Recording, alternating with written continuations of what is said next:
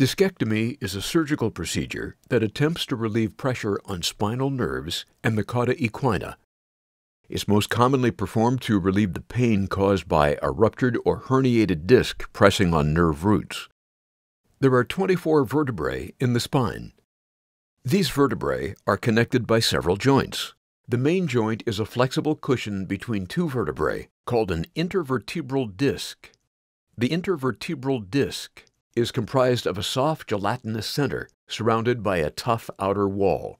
When the gelatinous core pushes out through a tear in the fibrous wall, the disc herniates, adding pressure to the surrounding spinal nerves, which causes pain.